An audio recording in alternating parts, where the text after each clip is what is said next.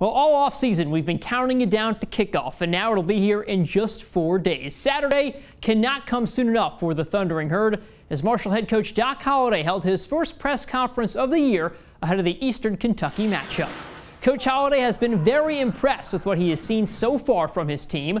The Herd check into this season winners of their last 9 straight home openers and lead the all-time series against EKU with an 11-8-1 record. Throughout fall camp, Coach Holliday has been stressing to his team to both stay safe and mask up. And Doc says the team has navigated the new normal very well, which has allowed them to get to play when others are not. If you look around the country, there's a lot of people that have struggled to get to this point, and some of them haven't gotten to this point. Fortunately, we have, and it's just a tribute to our players and what they've done and the support staff that surrounded us. But can't get complacent. One bad decision can set us back as well. So we understand that, but it makes you appreciate having the opportunity to go play.